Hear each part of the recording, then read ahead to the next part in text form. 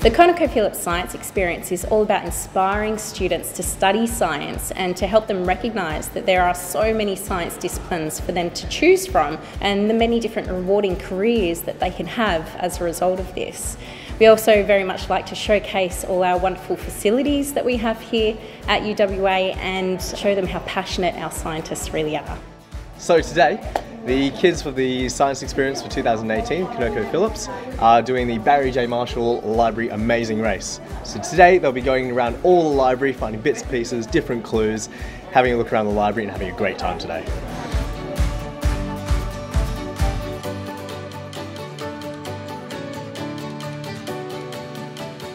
Here we are in the lab and we're looking at iron particles. We've got people making slime, we've got people seeing how different objects react under fire, and we're just having a really good time.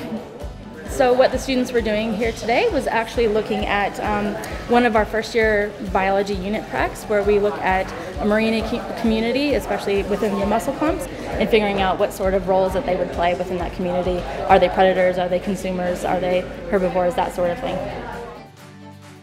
This is the Heart of Science workshop where the students are exploring and discovering the anatomy and physiology of the heart. They're doing a heart dissection and they're also doing their ECG recordings of their own heart rate.